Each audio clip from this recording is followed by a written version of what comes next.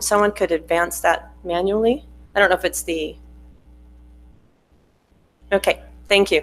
God is changing lives all across Mexico.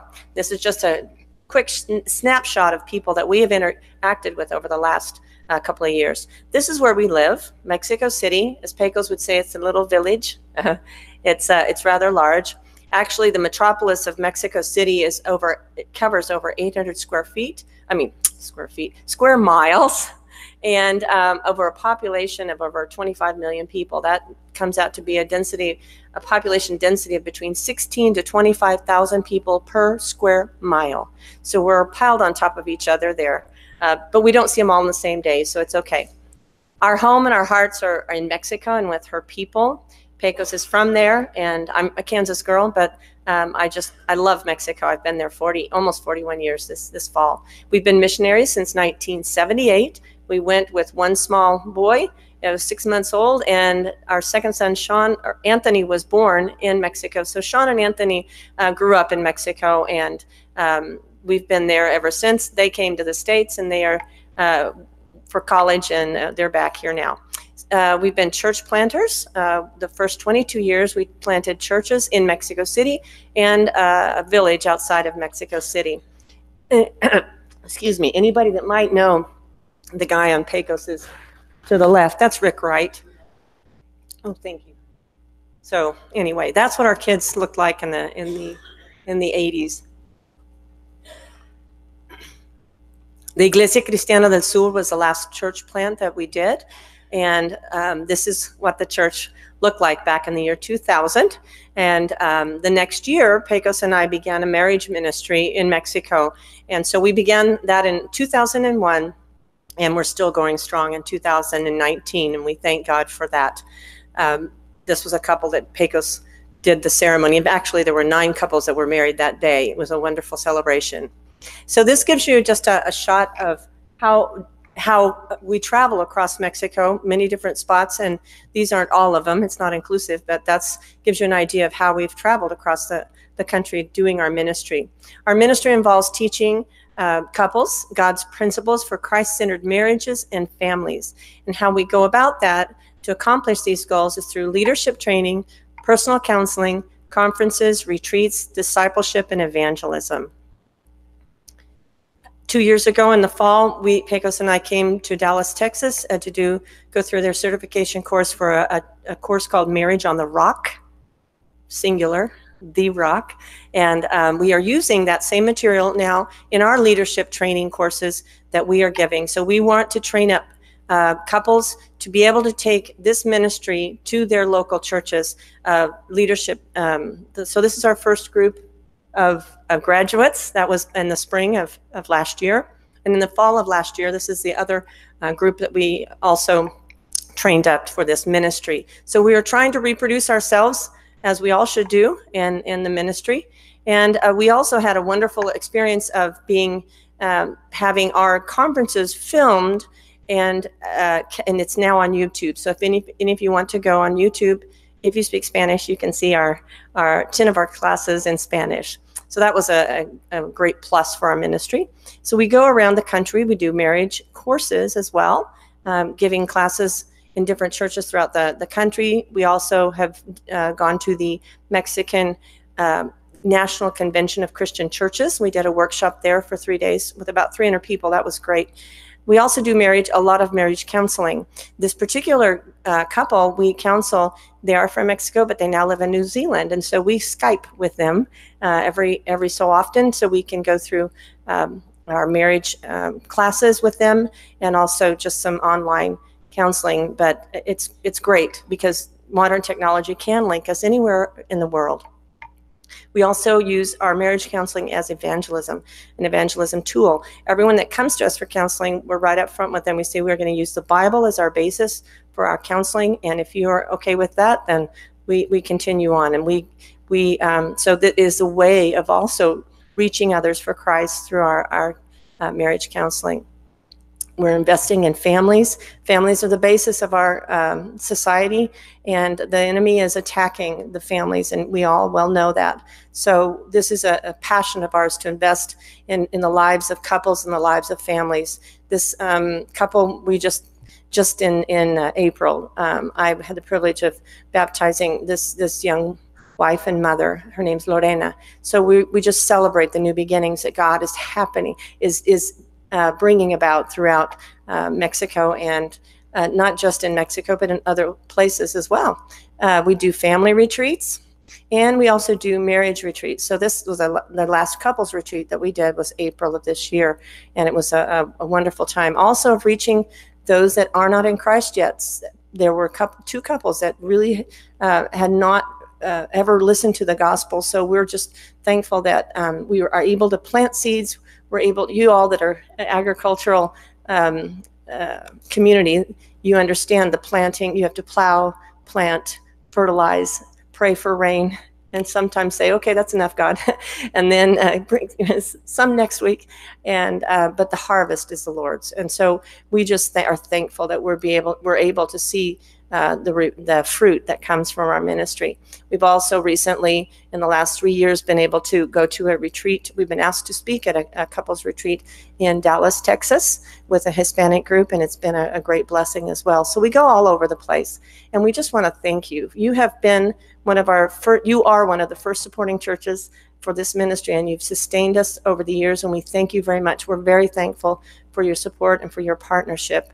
So this verse really speaks our heart about you. So I thank my God every time I think of you. All of my prayers for all of you, I always pray with joy because of your partnership in the gospel from the first day until now. Philippians 1:3-5. Thank you very much. And now Pecos will bring the word.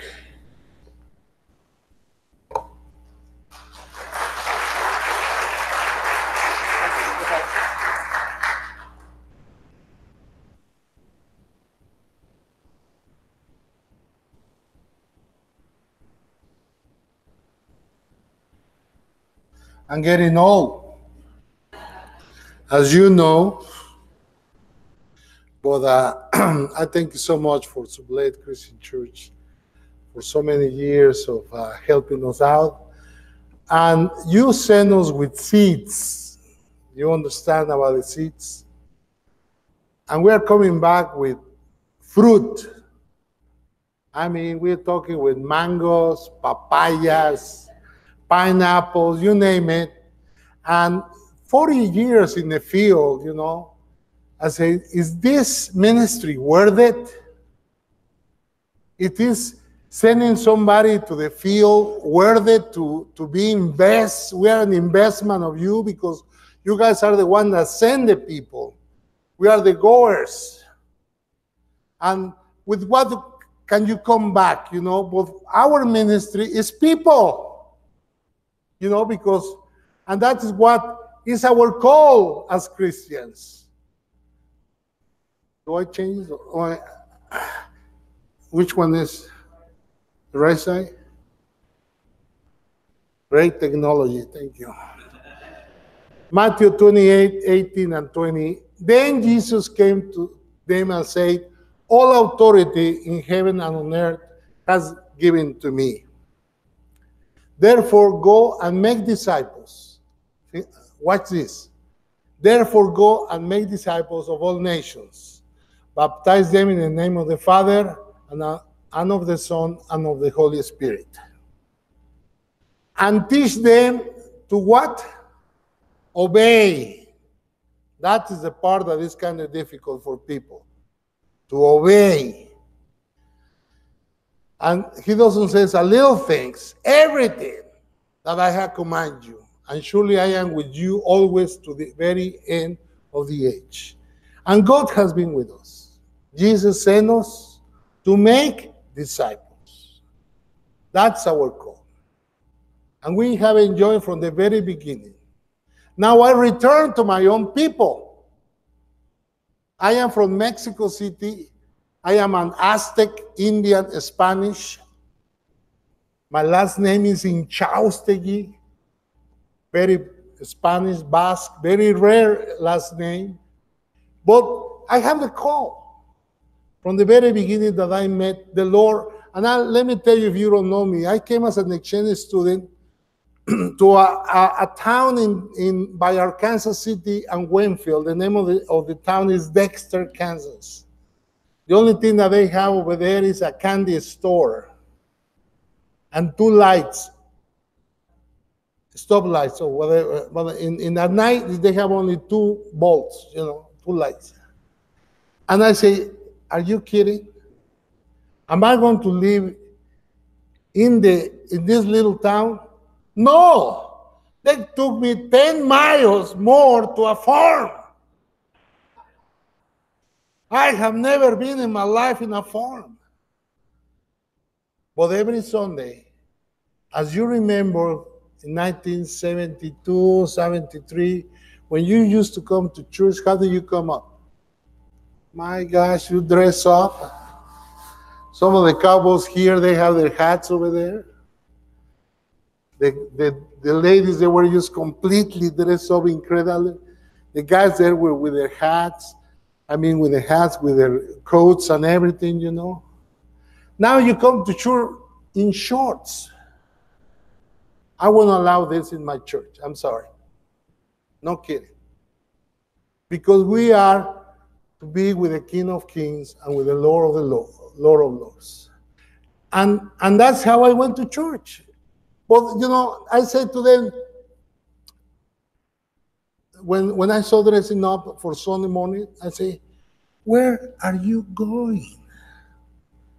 There is nothing here. We are going to church. And the church was about 10 miles from that. And I say, I'm not going with you because you are Protestant. I'm Catholic. All the Mexicans are Catholic. They don't know why.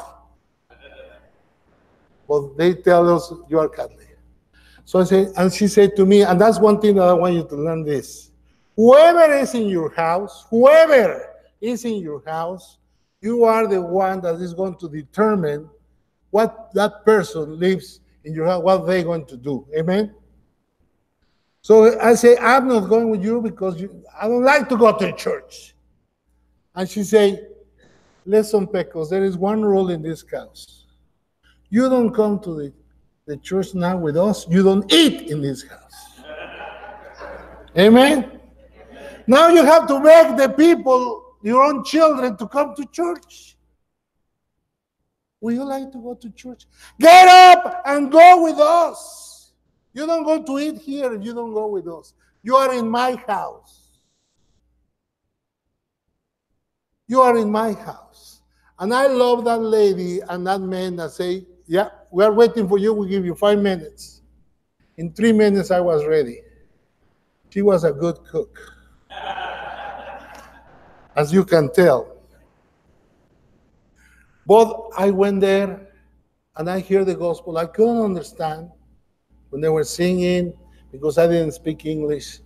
But I like the fellowship. I like the people. I like what happened there. And then in my birthday, in February 19, I have in my Bible, 1972, she gave me a Bible in my own language, in Spanish. And I was, for the first time at the age of 19 years old, I started reading the Bible. And when you don't know anything about the Bible, and you start reading it, it's the most incredible stories ever. From the very beginning. And then, I started reading about Moses and all of these guys, and I said, that's wonderful, But when I came to Jesus, I said, he's something else. He's the Son of God. And then I accept the Lord. And when I accept the Lord, I felt the call. But never forget that I felt the call when I was raising up from the water. And he says, Pecos, I want you to go to a Bible college to finish and to return to Mexico. Okay? And I did that. The Lord guided me, helped me, directed me. And I was working at Manhattan Christian College. I went to Manhattan Christian College for 5 years. And I finished. That's where I met Linda. And I told Linda, when we were boyfriend and girlfriend, you know what? I'm going back to Mexico. Because I have a call And I wonder if you have the same call that I have. Because I don't want a girl that goes with me and then I miss my mother, my family. You going to go or you don't want to go? Yes or no? She said yes. Yesterday, we just celebrate our 44 years of marriage with two boys, 41 and 39. And God has blessed us all the way. All the way. Never to be afraid. Because I am the Lord and we will be with you wherever you go. Never to be afraid. Therefore, make disciples. Our commission was to make disciples, you know. Sometimes in missions they confuse, you know, the deal of building a little house in the middle of the desert. And I praise God that there is so many people that goes and I say, are these guys disciples that you are building their little house? Or are you going to, you know, there is missions of all kinds. Well, the call is to make disciples, amen? I don't see any other call. And I say, you know, my job is people. That's why I went to the biggest city in the world. But how do you meet with people?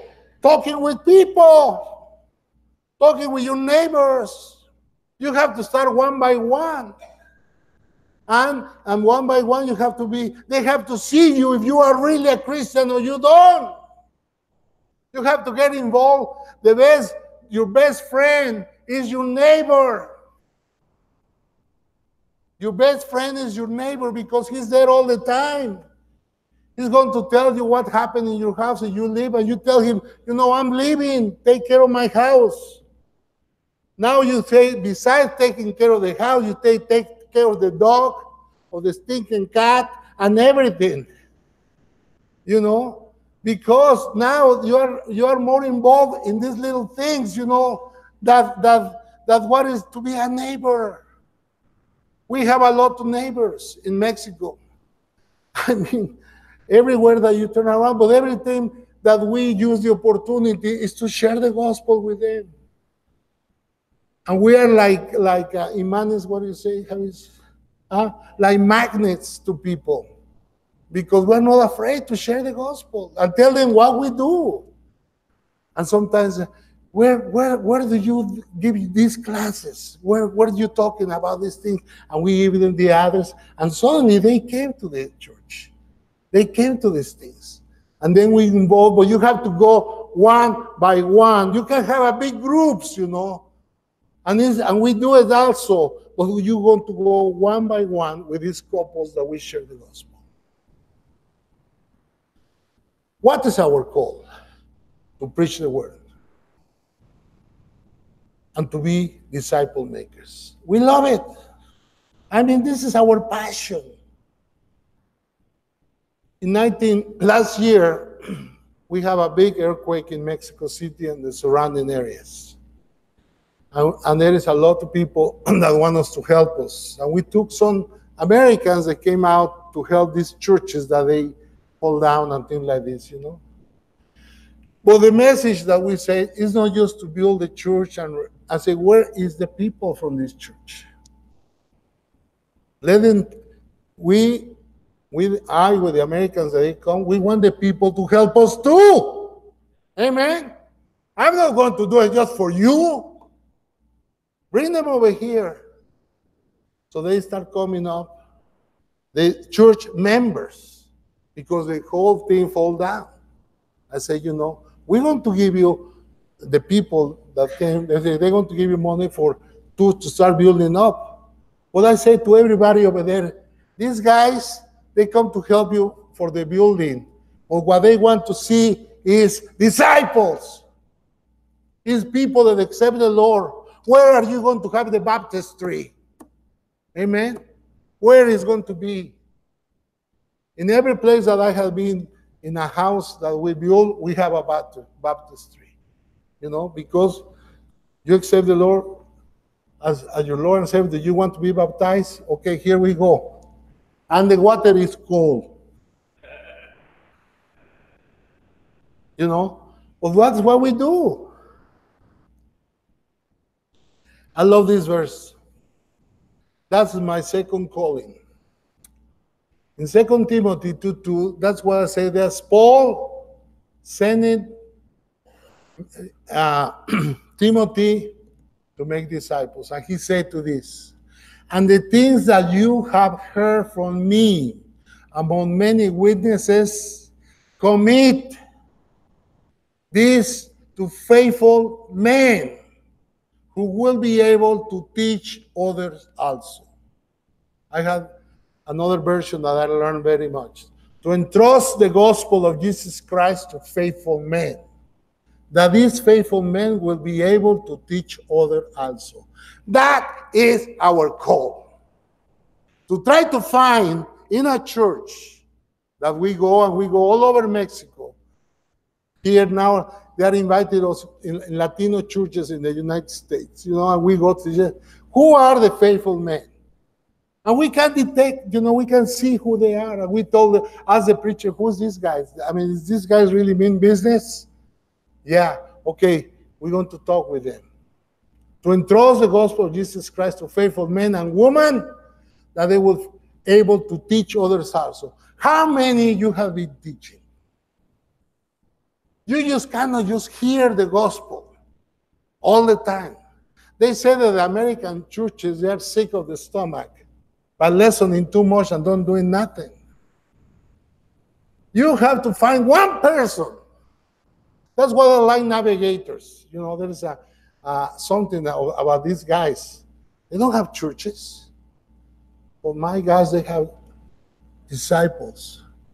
They have disciples. I want to be a disciple. Not disciples of Christ Church, you know. No, Christian church. You know what I mean. But what I'm saying, I want to make disciples. I don't want to build churches. I mean, and I can, and I help, and I do, and it is. My call is to make disciples. Our call is to make disciples. Linda has a gift with a woman. Number one, because she's very pretty, and she speaks Spanish. Every time that we go to a different villages and things like this, when she starts speaking Spanish, they say, how this gringa speaks better Spanish than we do.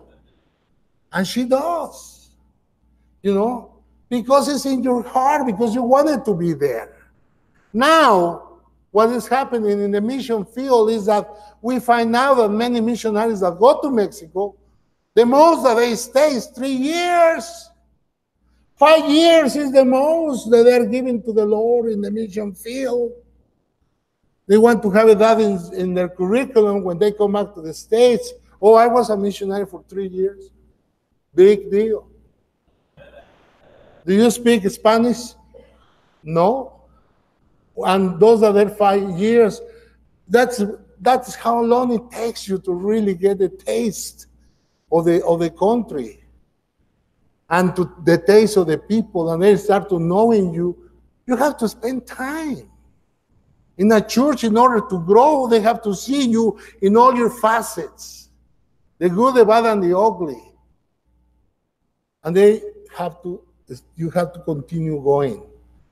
And man, I tell you what, people, you know, one of the things that my friends in Mexico and my family say, when I got married with Linda, I received, after 3 years that we live with Mary in Kansas, when I got my green card.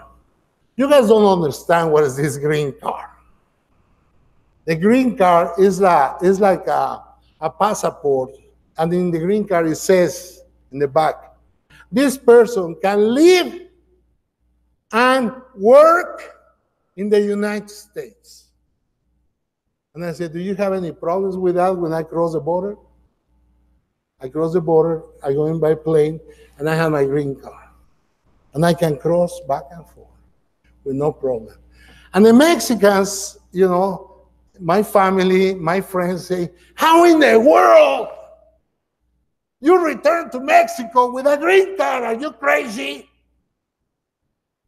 Why don't you stay and work over there? And I have all the kind of chances to go to churches in Dallas, Los Angeles that speak Spanish. I have a lot of chance, but no, I have a call to return to my people. I have a call. God has blessing good news to Mexico. Marriage encouragement. And He has blessed us for 44 years of commitment. I am not bragging everything. This is my life. This is what we do and we love it.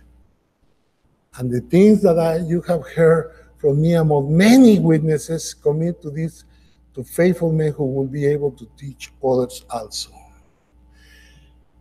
Being disciple maker is our passion. Our passion. I mean, we do it with passion. You can tell with somebody who's just, reading or saying, but if he doesn't live it, you can tell what is going on. You can fake it very well.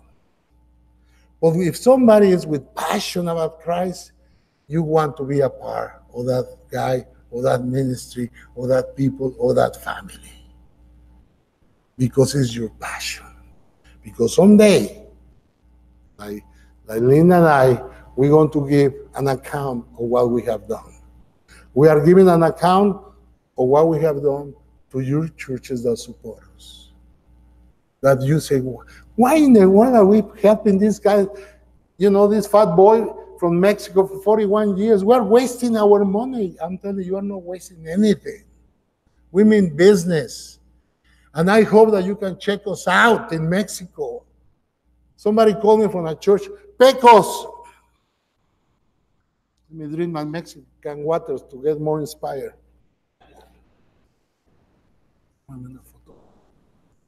I say, what I say? Alzheimer's. It says, that's why I brought my wife. Pecos.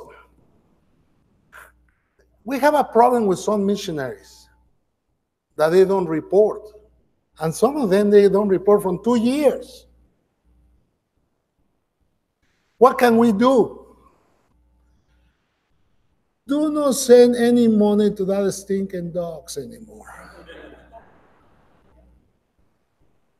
And if they don't send you any reports, no mullah.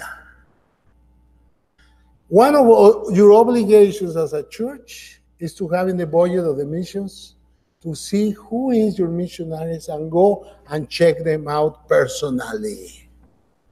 Because I can bring you all these beautiful pictures and everything, but the important thing is not the building.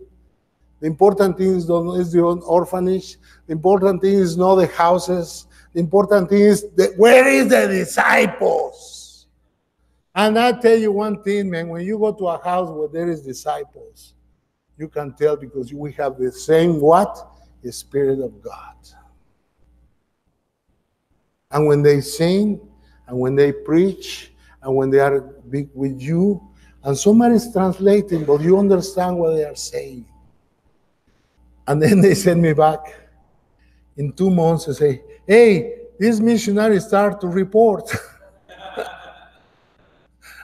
Sometimes that is your obligation, yes or no? Obligation as a missions, as a church. Who are the guys that we are supporting? What are they doing?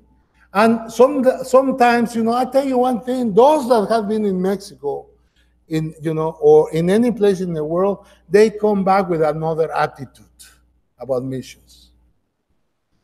I don't want you to raise your hand, but there is many of you guys that they have never crossed the border of Mexico, or they have been not even flying or anything to other places in the world for a mission trip or just for a visit. Maybe even if you go in a cruise, you are in the water. And maybe you get out of the island, but in that island or wherever they go, they show you a nice place. But when you go to with a missionary and you walk with him and you sweat with him and you eat, and I say to those people that go, I'm telling you one thing, When you go and they give you something to eat, you better eat it. I don't care if you're going to die. But you better eat it because they are giving you the very best. The very best. And we have a lot of Pepto-Bismol after a while. And we have a lot of mocktail. You have the biggest problem. But what I'm saying, they love you because you are visiting them. And that's the people that we are discipling. And you become literally one in Christ. We can have brothers and sisters from all over the world because we believe that Jesus Christ is the Son of God. And that's the important thing. 2 Timothy 4:2. Preach the word. Amen? Not talk about the word. Preach the word. Be prepared in season and out of season. Now, not many people like this. Correct. My dad was a military person. And when he said come, you come. When he said run, you run. When he said jump, you jump. With no hesitation. Because you know what will happen? He will discipline me. When he said, when you are eating, close your mouth. You look like a pig eating. I close my mouth. Close my mouth. I'm telling you, whatever he say, Linda's dad also is a military. Now, he just retired from the National Guard. He's 82 years old, but he was a colonel, colonel of the National Guard in Kansas, in the whole state of Kansas, Colonel Wayne Klein. And every time that I come to the United States and I see Linda's dad in Topeka, I just go like this, sir! And until he say, I put my hand down because I respect that man. As I respect Jesus, my Lord. Amen? You have to respect the older people. Preach the word. Prepare in season and out of season. Correct. Rebuke. What does that mean? I don't think it's even in the dictionary anymore. We don't even know what is to rebuke. Because you cannot say nothing to the people in the pulpit. They will fire you. You cannot say nothing about anything because maybe they don't come. Rebuke. Rebuke. And encourage, of course. We are in marriage encouragement. That's we encourage people. And we talk to them and say, don't live in sin. That word doesn't even exist anymore. Sin, you know what is sin? That's what you are doing. If you are a Christian, don't sin. God wants to bless you. Get married. You have living in sin. You have children in sin. Well, God wants to bless you, man. Go do it. And that is what we encourage them. How we can do it? Well, this is what the Bible says. This is what you can help. But we have problems even with our own children. Telling them. And we encourage our children. And we help our children. And we understand. But now, if she gets mad or he gets mad, let's get a divorce. I mean, there is 50% of the people in Mexico get a divorce. And the average here is even worse. And they are also living together like nothing. And they come to church. And the preachers don't tell them anything. And they're singing. And they're playing. Not for you guys, okay? It's just an example. But they're singing because they sing really nice. Who cares? They play very nice. Or they give a lot of money. So what? We have to tell white what is white and black what is black, but I am brown and I go to tell you what it is. And the same thing. And you can, maybe you don't like it, but that is the word of God. And now you're not afraid to tell it like it is, because that's what he told me to say. To correct, to rebuke, and to encourage. Now, with great patience and careful instruction. That's why I bring my wife.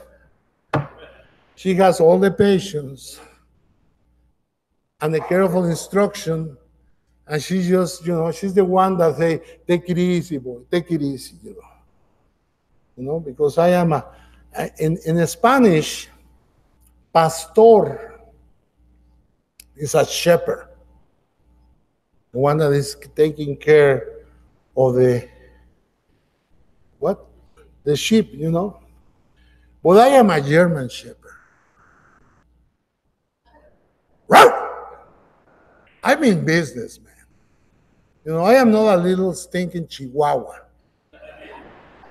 I am a Rottweiler or a German shepherd. I'm in business. Amen? That's what God wants us to be. Don't be afraid of anything. I will be with you wherever you go. If I die, I go with the Lord. If I live, I continue preaching until the end. Now they say that I'm too old to preach.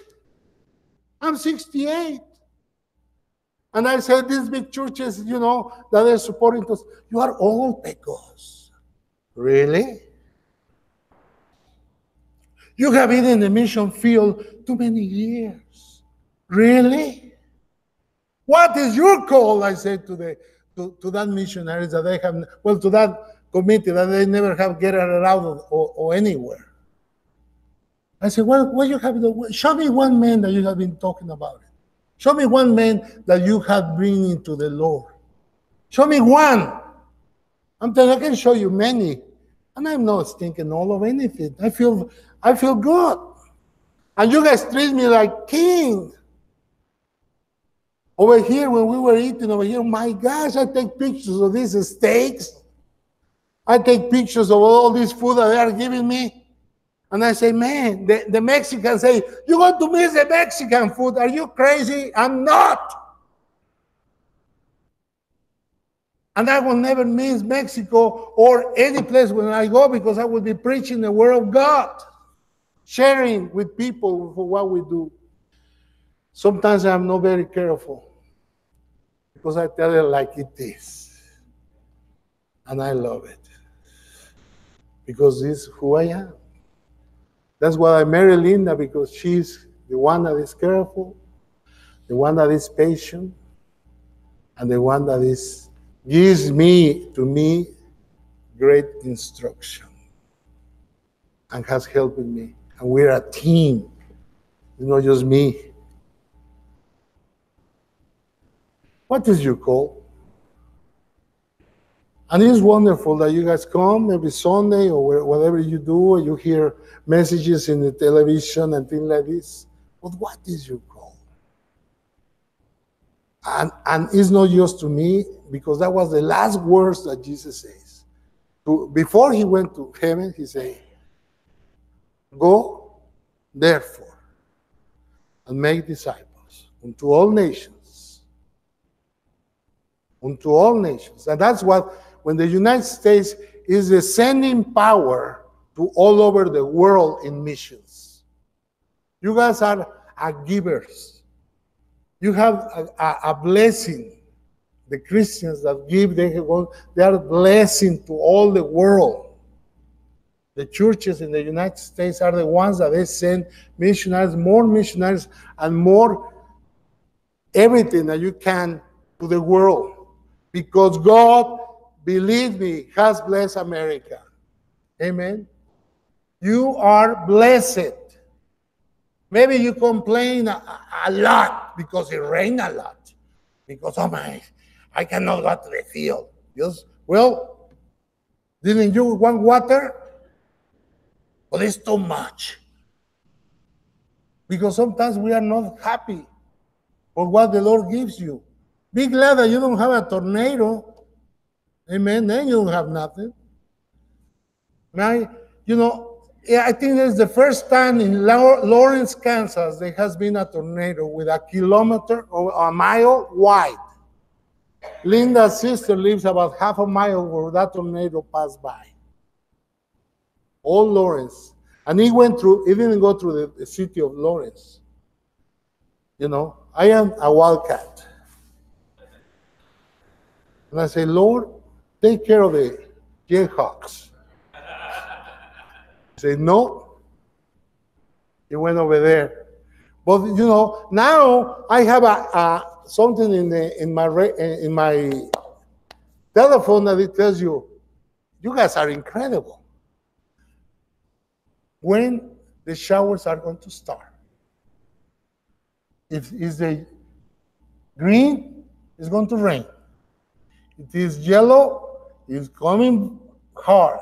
If it's red, watch out. If it's blue, you better move. Don't wait. Get to the other side. Run. Because you can do nothing about it. Amen? You have an advantage. Great advantage. You have this, what's up? What is it? The Weather Channel. In Mexico, we don't have an advantage. We have earthquakes. That means that we don't know never when, how, what time, what year, or whatever. The earth starts moving. And we pray, but we get out of the place. Because in you, this thing will fall down and things like this. In the ocean, the hurricane is coming. It's coming from Cuba. It's coming from the Gulf of Mexico. It's coming from the Pacific. But you know that it's coming. In an earthquake, you don't know when it's going to happen. You don't know when it's going to happen. But I want to be ready every time to serve the King of Kings and the Lord of Lords, because he's worth it. What is our call, not just your call, to serve him until you die. And there is no stops. There is nothing. If God gives you the plan, if God gives you the fortune to be rich and start giving to people, not just because you are giving, choose to who you give. Choose to who you give. Are they making it or they are not? Are they making disciples or they are not making disciples? Our goal is to make disciples. Thank you so much for sending us to Mexico. And I believe that we are worth it. Amen. God bless you.